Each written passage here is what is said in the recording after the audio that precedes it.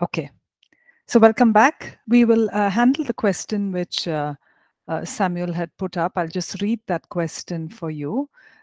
He's written, do shed some light on physical punishment for disciplining, spare the rod. Does it still apply to modern day parenting?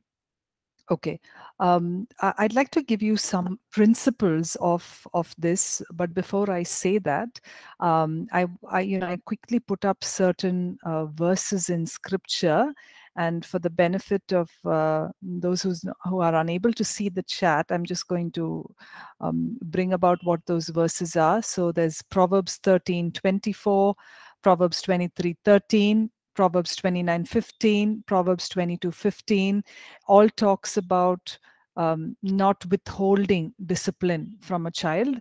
And some of them even talk about how the rod gives wisdom, that the one who spares the rod hates the child, but the one who loves him is diligent to discipline. And that Proverbs 22:15 says, folly is bound up in the heart of a child, but the rod of discipline drives it far from him.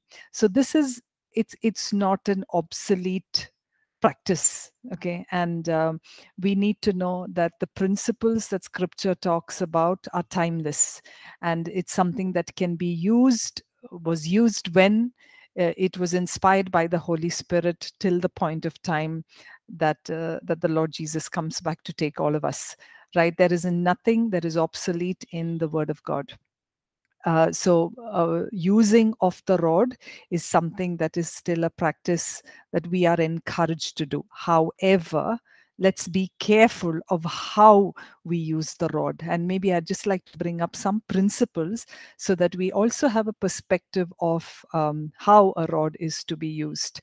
Okay, so first and foremost, I think a principle of always giving a verbal warning first.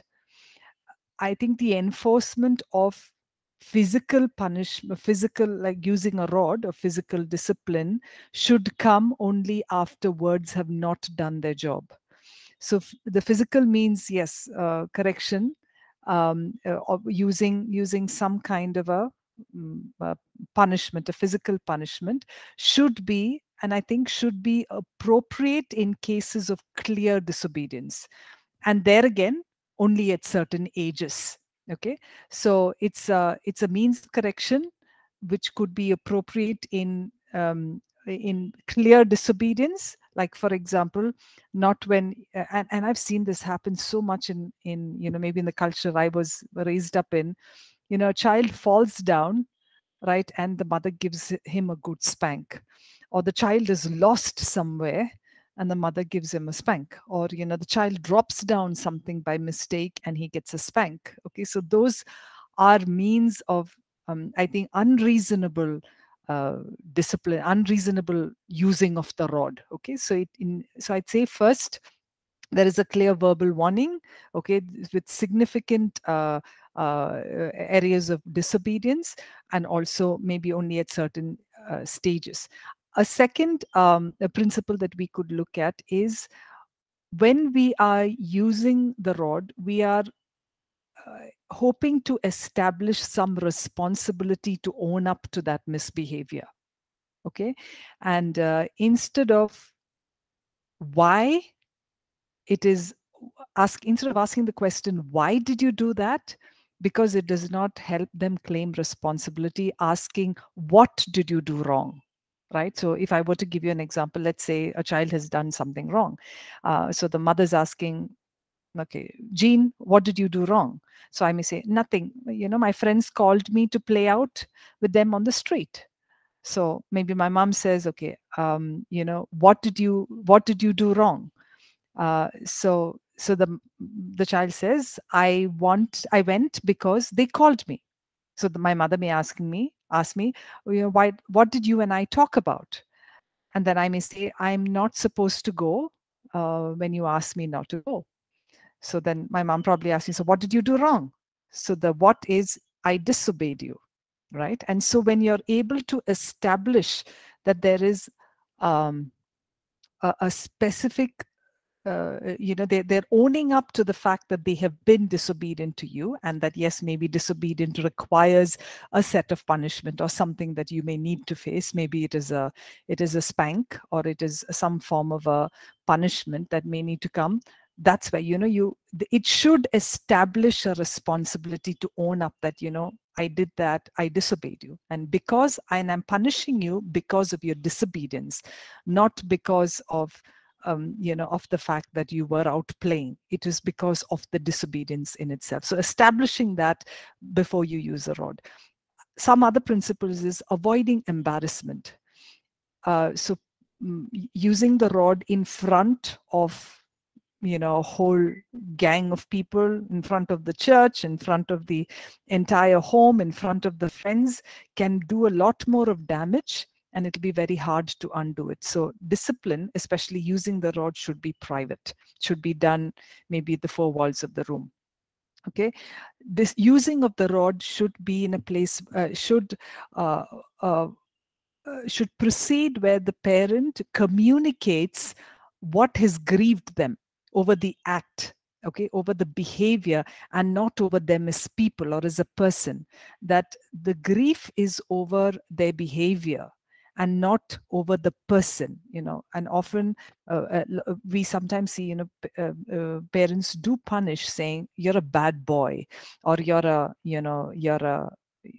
using certain adjectives, terms, negative terms for the child rather than for the behavior. I am displeased with your behavior. I'm displeased with your disobedience. I'm displeased with the fact that you lied. Okay, more than you are a liar, or you are a cheat. You are someone who is you are a burglar. Whatever, right? So it is the act that really matters.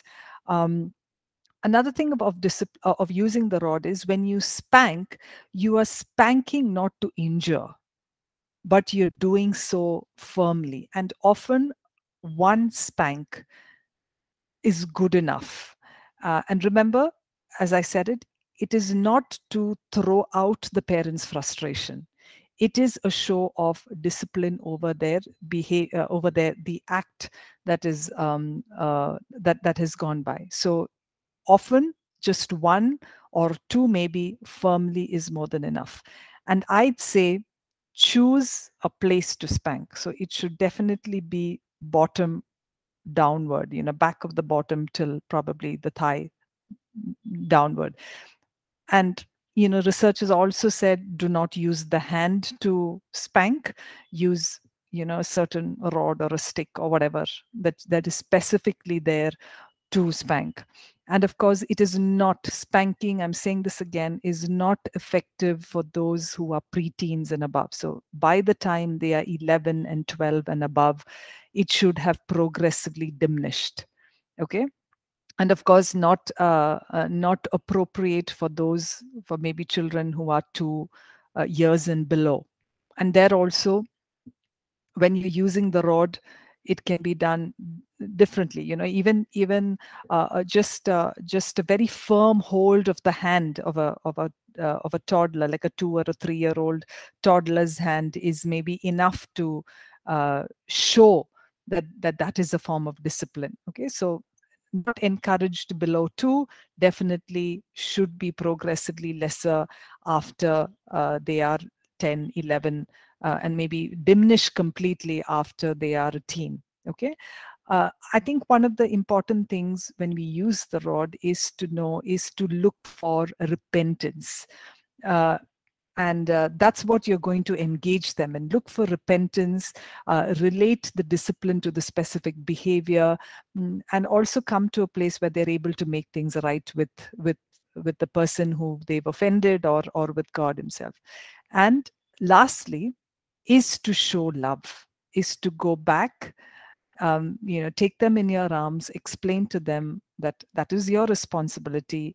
And this is not after beating them with the belt and turning them black and blue and all kinds of color, and then going back and saying, I've done that with love.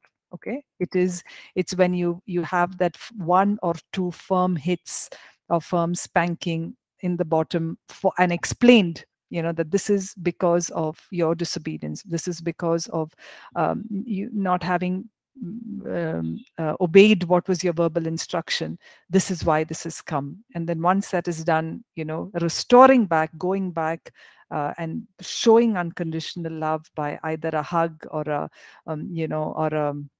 or a communication, that is extremely important. I hope I answered your question. I don't know if I answered too much, Samuel.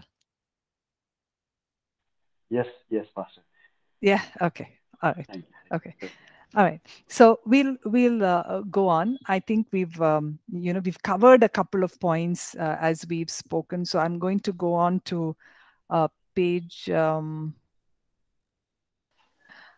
page 162, the last point where we are at increasing responsibility with autonomy.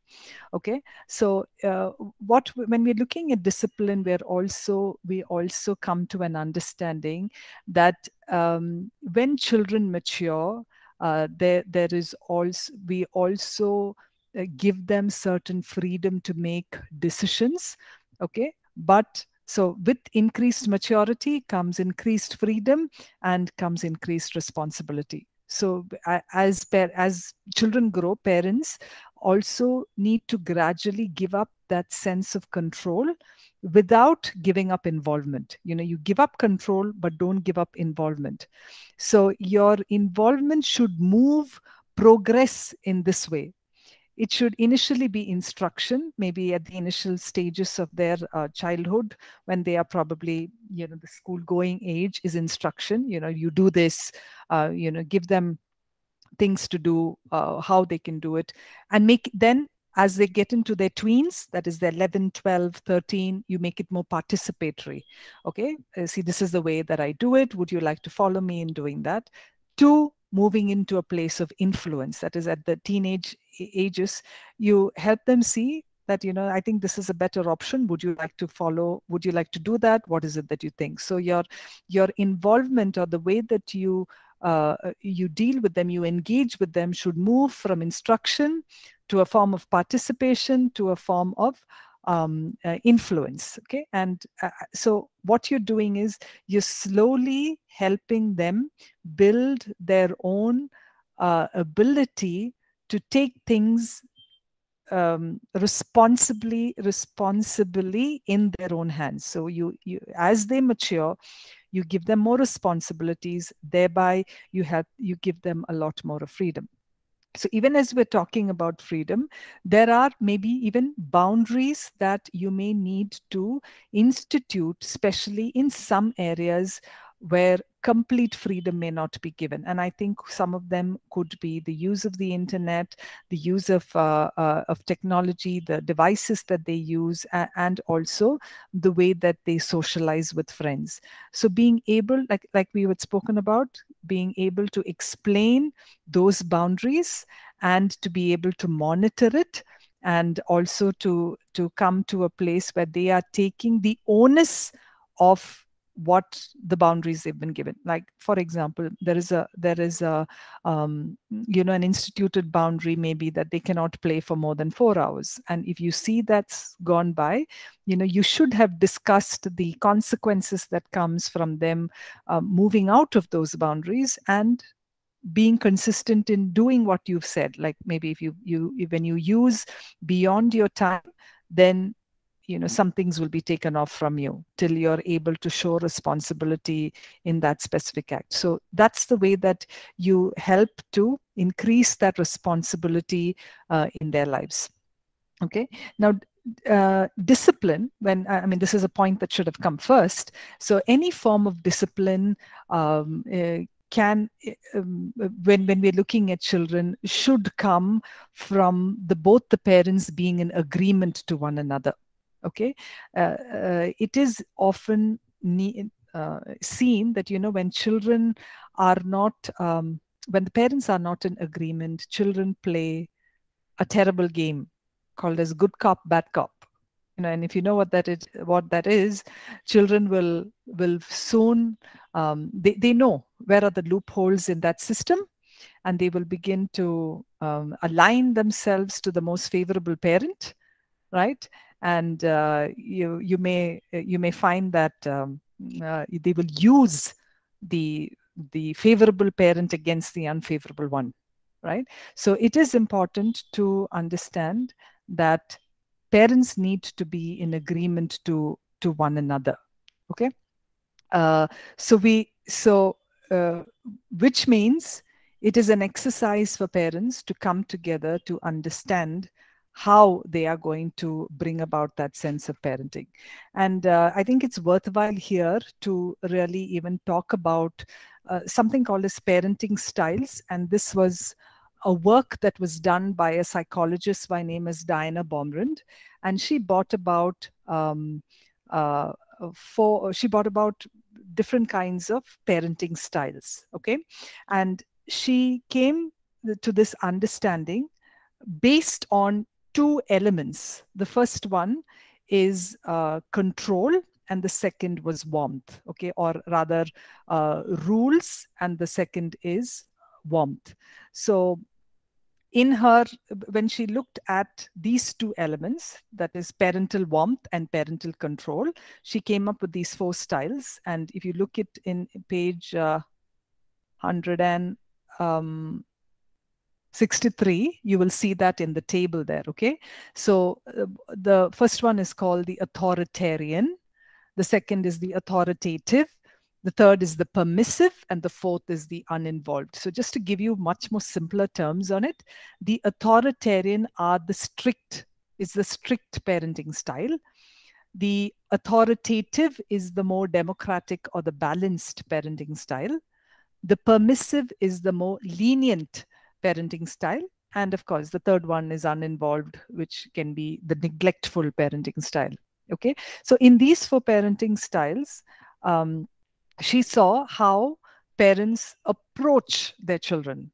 The authoritarian style, or the strict parenting style, there's a lot more of rules. Okay. There's a lot more of control and demands, and rules are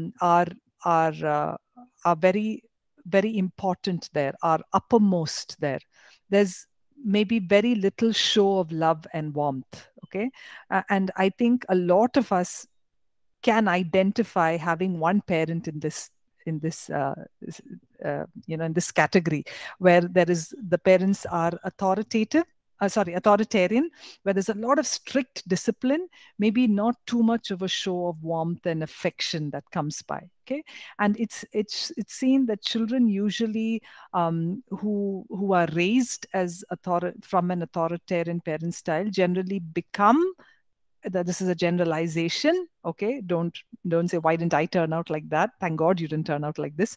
But they could either become extremely rebellious, resentful, being rebellious towards authoritative figures, or they could become more weaker and emotionally more broken, and may not have enough of confidence and esteem to deal with the world outside. So that's the authoritarian style.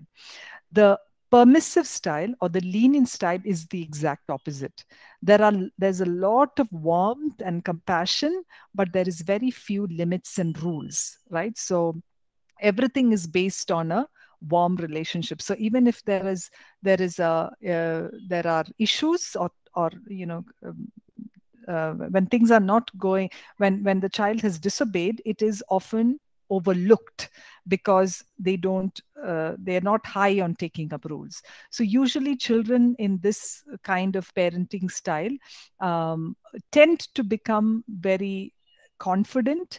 They may be able to take on, be a lot more exploratory, but often become very selfish, become quite self-centered, may really not know the differences between, have a good judgment of things that are right or wrong, may be very acceptant of everything and find it difficult to discern. All right. So that's the lenient or the permissive style of parenting. the next one is called the authoritative parenting style, and this is the style that is often recommended. And this is a good balance between rules and a good balance between warmth, where limits and boundaries are given, yet there is a lot of involvement in the way that they communicate. So it's also called the communication-based parenting style, where boundaries are understood, there is a right and wrong that is given to them, there are discipline measures that are given, yet there is a sense of building them up in character. So children in this category often grow up to be more balanced, able to make decisions on their own, able to stand good moral grounds of knowing what is right, what is wrong, also knowing how to, how to come through pressures. So generally, outcomes for authoritative parenting style is much better. Then the last one is the uninvolved, where you don't have limits, neither is there warmth. And usually this is most of the time it's because of disengaged parenting, either because there is absent parenting, or there is neglect, or there is illnesses, or any form of issues that rise within parents where they are not able to bring about any form of a development for the children. So when we look at these styles, the authoritative style is the most preferred style, where there are clearer expectations and involvement that's given that's in children. So when parents are in agreement with the way that they parent, so usually if you have parents with differing parenting styles, and when there are and when they are not in agreement, it can compound the issue in itself. Okay. All right. The other, quickly, we're just going to go through last couple of points. So when we look at dealing with children, disciplining, to ensure that there is no partiality towards any one of the children. We have examples of partiality in the Bible in itself, where Esau and Jacob, and even Joseph and his brothers. And we see the fallout that happens as a result of the preferential treatment that is given to these kids, right? And so that needs to be understood, that every child should have fair and equal treatment from both the parents. All right. So ensuring that there's no partiality. The next point is, as you bring up and groom children, is to appreciate what is right. So affirming good behavior and using more positive reinforcement to encourage behavior is most important. A lot of times we find ourselves nitpicking at only that which is negative, and not really affirming that which is good and that which is needed and which is helpful. So make it a practice to focus more on what is well done rather on that which is not well done. Okay, so affirming and appreciating what is right. The next is to be able to handle things when it occurs at the first instance, to come to a place of correction when there is a flaw, or there is a disobedience or something that you see. We see an example of, and that's what's given in the book, which you can take time to read, the story of Absalom. David and Absalom, where Absalom becomes offended because his sister Tamar was violated by Amnon, and because David was complacent, didn't really do anything about it, Absalom, managed to kill his brother after 2 years, and then fled for. Sorry, he killed his brother, and he fled for 2 years, and yet David never took the time to address that. And so it is important, we take a lesson from that, is not to ignore behaviors or attitudes that we see in our children, because when we let it pass, when we let it go, probably as as an explanation that this is how life is, or this is how children are, I think it gets to be worse off. So handling things right at the first instance is important. The next point we're looking at is not engaging in any kind of pointless arguments. So sometimes when you see that you may be getting into a debate, especially with your teens, be wiser and pause and put things on hold, and not just get into arguments when there isn't when either one of you are just probably talking and there's nothing going on inside. Put it on hold, come to a place of calmness, and then peacefully address the matter. Okay. The last 2 points. One is to often, especially when younger children misbehave, or when there are things that are hard, it is okay to take some time off, because if you don't, you may tend to overreact. You may tend to do things that are not in line with what God wants you to do. Taking some time off, thinking about it, asking God for the wisdom to deal with some situation like that, and come back and addressing it is always useful.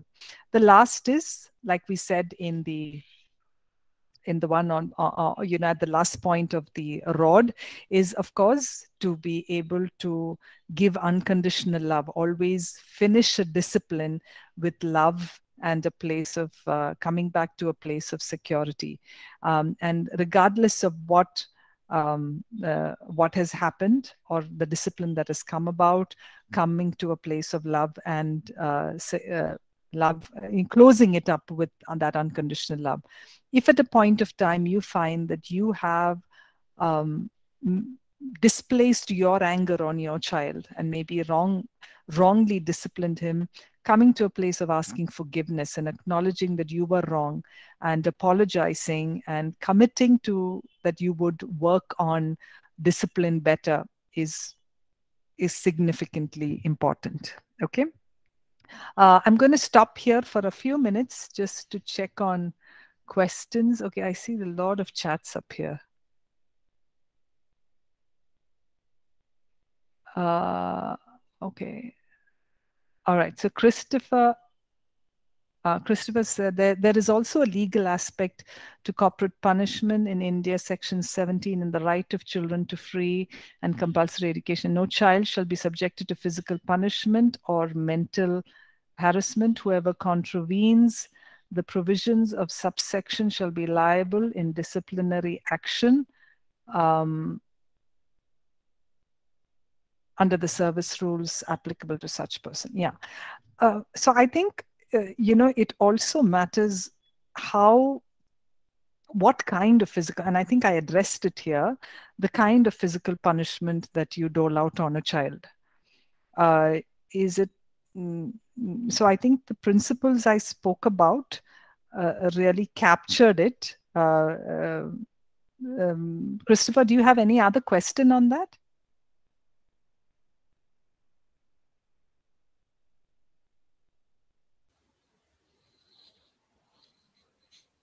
So I just while this was going on, I was actually just trying to also understand some of the legal aspects, because I know it may not be in India, but I mean I know in some other parts of the world. Yeah. In the US, for example, there are cases where children have actually have been able to, are in a position to take their parents to to court, and and of course those, as I said, could be extremes of corporate punishment. Yeah. I was just trying to I think it's good to be aware. It's good to be aware. But if we are careful in the way that we approach this, and that doesn't become your means of discipline, I don't think that should become a means of discipline. Like I said, it should only be given if there are those signs of disobedience, those willful signs of disobedience, even after verbal corrections are not meant. And there again, like I said, 1, 2 good firm ones below the buttocks, use one thing, and come to a place of, again, relationship, and only then rules. So all of that, if you can package it, see it as a pack, I think the chances of it moving legally is much lesser. Okay, any other question? My daughters, sorry, I'm trying to read that. Oh gosh, my daughter's says it's dangerous for her when mom and dad are on the same page. Okay, yeah, they are little monkeys sometimes who know how to play around, don't they? Yeah. Anyway, that's sweet. Okay. All right. So I think I'll go ahead if there aren't any questions. Any questions? Or can I move forward? Yes, Sam. Go ahead. Thank you. Thank you, Pastor. I'll, it's a concept that I'm struggling with a little bit, so I'll try my best to frame the question. Mm-hmm. When you read a lot of stuff on parenting, and there's a lot, but something that I'm seeing like a common thing, and this is of course worldly wisdom, but sound research, like laborious research to be done, which is like a child's key personality is developed within the first 3 to 5 years. Like if a person grows up and the person is patient, is resilient, it's often traced to that. What happens in the first 3 to 5 years is what causes that key character to be built. Similarly, even negative, like if a person is short-tempered or afraid to take risk, to venture out, versus a person who is more okay to take risk. So all of these is what research says is developed within the first 3 to 5 years, uh, based on how less or how much the parents are involved, and how parents deal with different issues.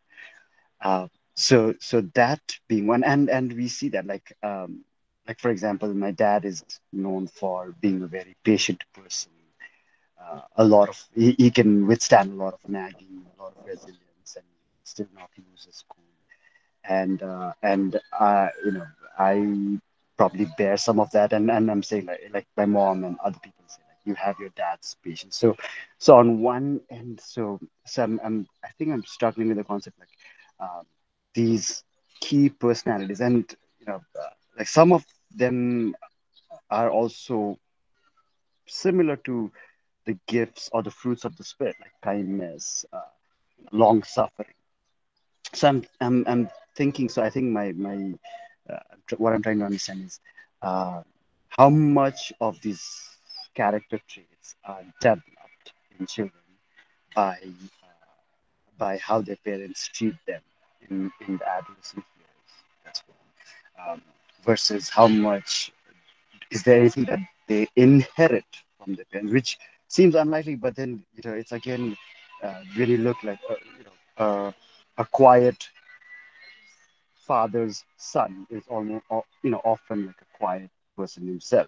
So it almost seems like a genetic transfer, which is again I think a difficult concept, but so one is it taught, uh, is it hereditarily transferred, and also versus how much of it is God given, like I think if you go script. So anything that you can share on that, Pastor? Okay. So I think I'll discuss this in parts. The first thing, so what I think your question basically is how much of nature and how much of nurture is something that builds into a child's individuality, and how much of God-given personhood is. I think in short, that was your question.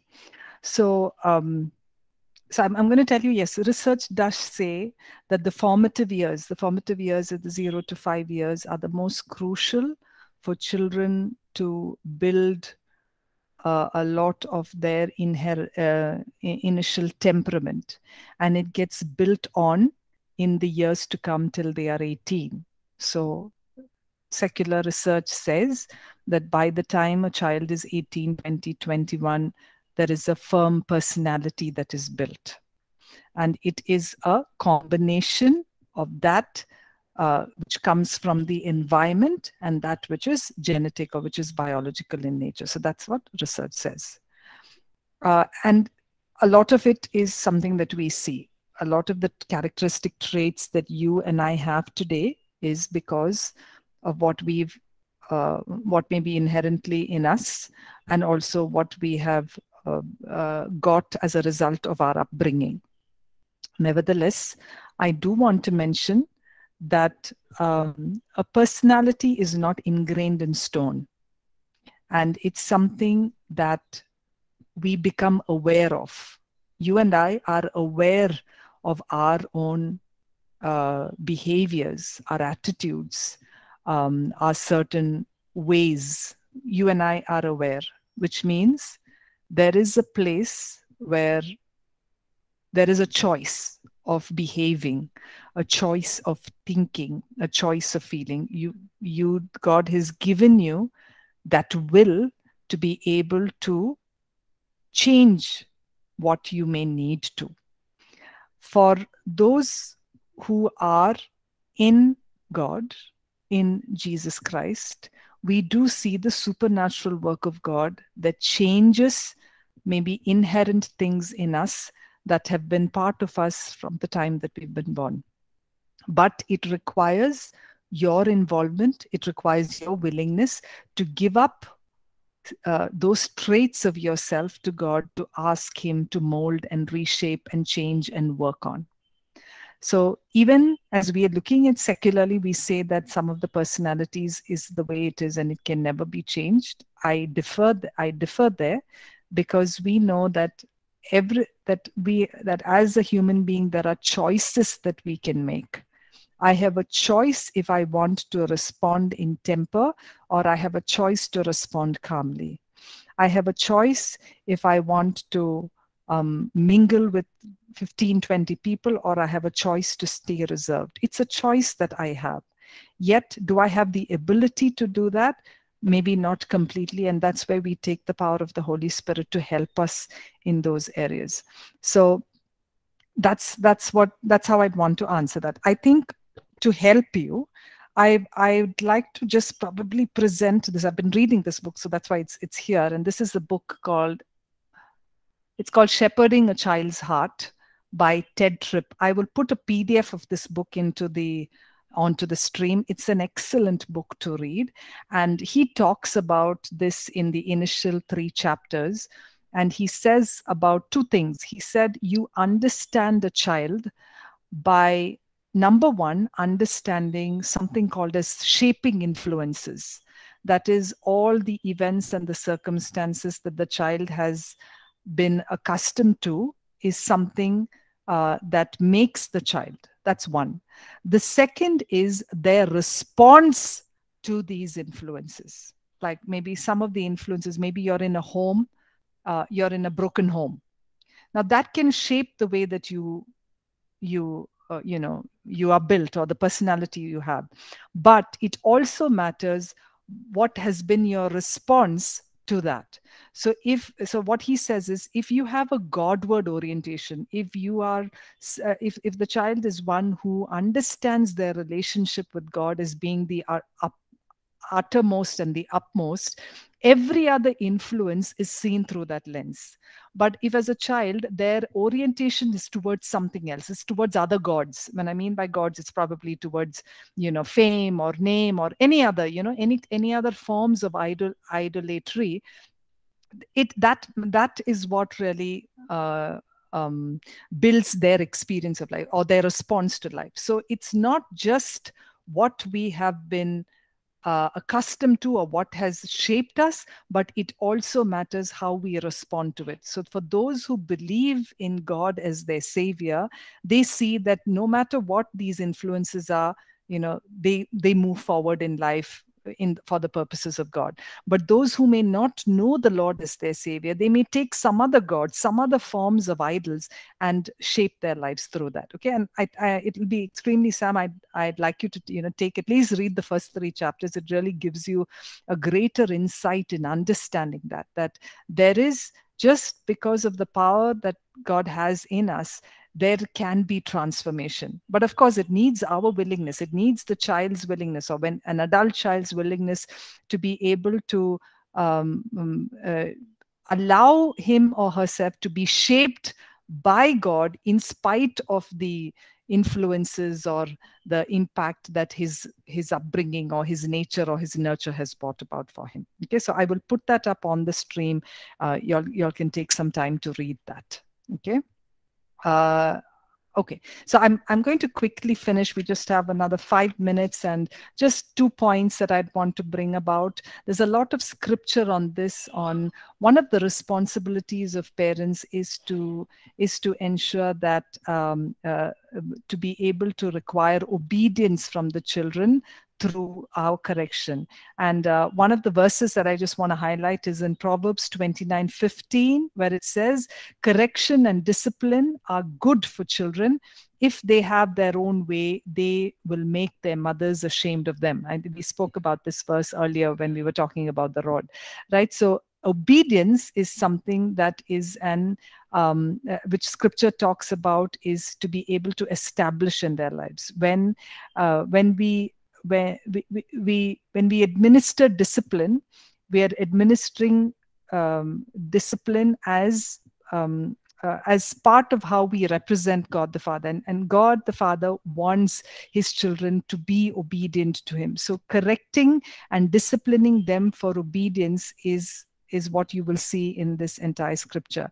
So and as an offshoot of obedience, we also see that children need to establish order in their lives, to have a certain routine, to have a certain structure in their lives. And because that also helps them, it encourages them to stand in course, to be in obedience to not just to God, to their parents, but also to a certain discipline entrusted to have. Okay, so children, obedience is definitely one of the key things as we bring about discipline in our children. So administering loving discipline is, of course, a part of showing them who God the Father is and who he is to our children.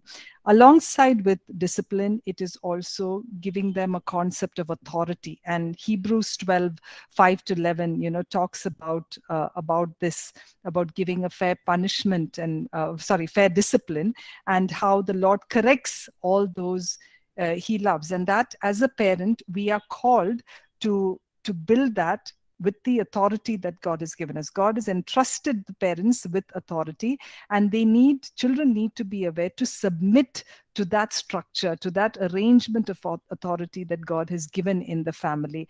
And through discipline is one way that we also do express that. So God gives the parent the authority to bring the children up in the ways of the Lord, to bring them up in discipline, bring them up in correction, bring them up in obedience, so that they will be at a place to obey. Now, what does obedience specifically do? It protects. Obedience is something that protects children for life. It protects adults, children who grow up to be as adults for life. And they grow in that maturity, because as children grow and mature, there are going to be points of time that they will need to stand in somebody's authority, or under somebody's guidance, or under somebody's rule book, and it prepares them to come to a place of submission.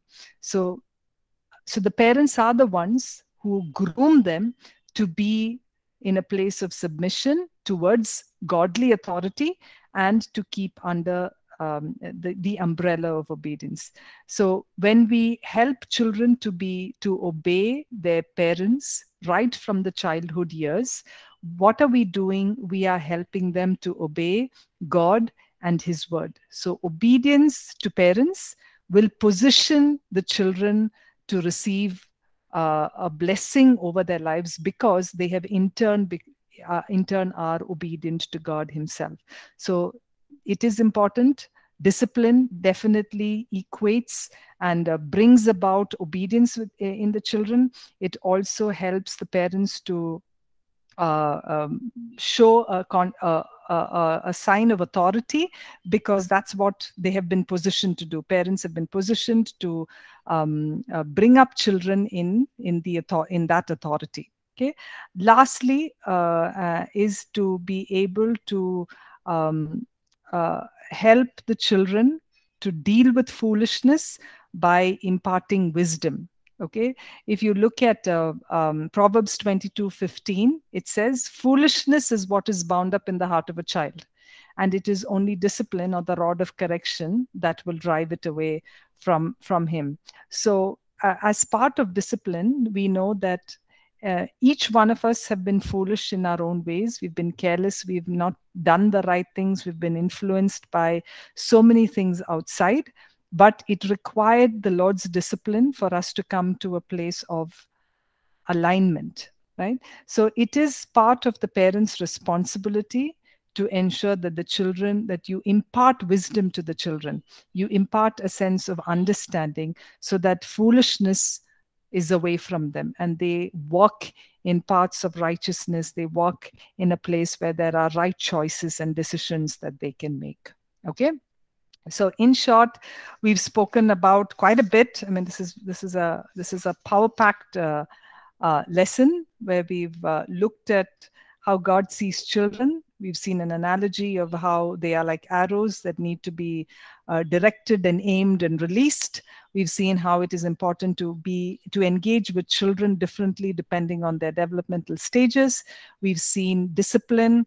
How do we discipline in the right way to bring them up in the obedience of the Lord, and how as parents we are to rightfully use our authority, position them in a place of obedience to us as parents so that they could in turn be obedient to God and his word.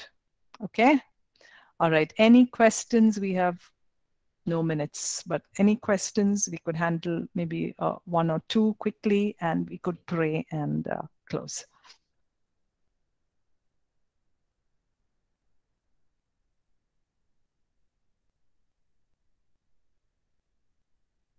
Okay, so for all the parents out there today, come back with testimonies next week, okay? Either testimony of how your children were spared of the rod, or how you've probably messed up. So anything, to come back with some stories and it'll be great to hear.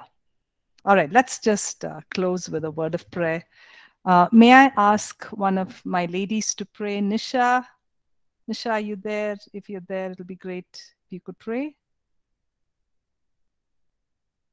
Nisha or Rose, or I haven't heard your voices. Salome, anybody?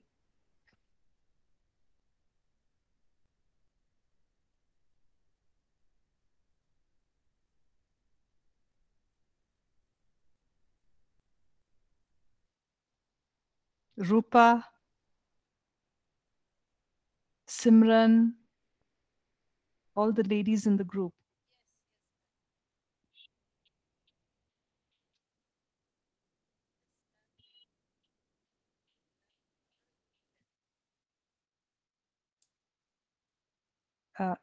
Sorry, I can't. I'm not able to hear. I don't know if you all can hear. I know someone is speaking, but I can't hear. Okay, would one of you please pray? Rupa, if you're there, could you pray?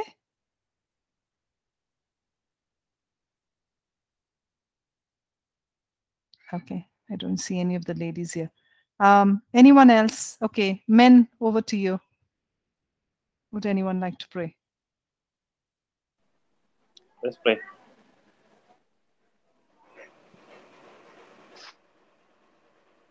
Our Heavenly Father, we thank you for this day that you've given unto us, all that we've learned. Father, thank you for your faithfulness. Thank you for teaching us through your servants. Father, I ask you to bless her and bless her indeed. I pray, trusting that all is going to be well. I pray, believing in the mighty name of Jesus Christ. Amen. Amen. Amen. Thank you, Kennedy. Thank you all. God bless. No problem, Rupa. No issues. Have a blessed week ahead. We'll meet again next week. For those who have not finished your assigned assessments, kindly do so. Thank you. God bless. God be with you.